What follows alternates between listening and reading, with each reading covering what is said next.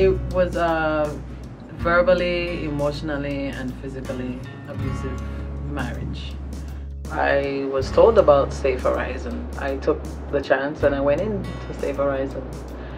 And I met with the director, Kimmy Herring, and she changed my life. She reminded me of who Mimi is. And it took a while because I forgot.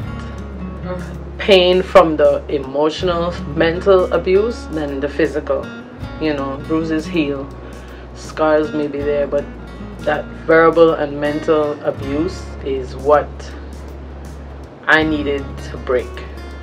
The Put the Nail in It campaign, if more people join in and, you know, share their photos and make more noise and more awareness, it would bring more awareness to Safe Horizon for people like me.